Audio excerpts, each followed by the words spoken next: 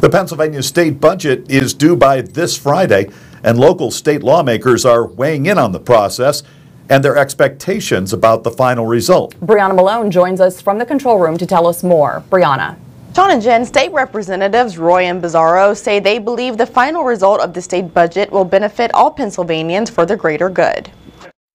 The Pennsylvania state budget is due on June 30th, and Democratic State Representative Ryan Bizzarro says the process is moving along. Right now, we're negotiating in good faith with the governor's office and, of course, with our counterparts in the Senate.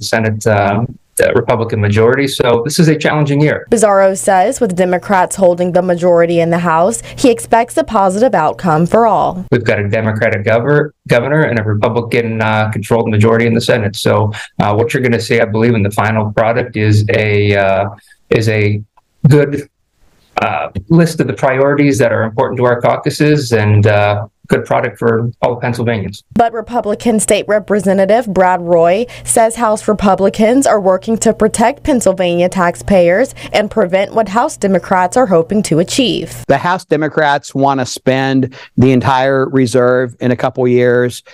Governor Shapiro wants to spend it over about the next 3 years, but we don't want a tax increase 2 years or 3 years from now. I want to make sure that we prioritize. There are really important things that the government does. We have to make sure those are properly funded. There are some things that are not as important, and there's some things that we cannot fund with the tax structure that we have. I don't want to raise the personal income tax. I don't want to raise the sales tax. Should the budget not be complete by June 30th, Roy says advocating will continue to take place.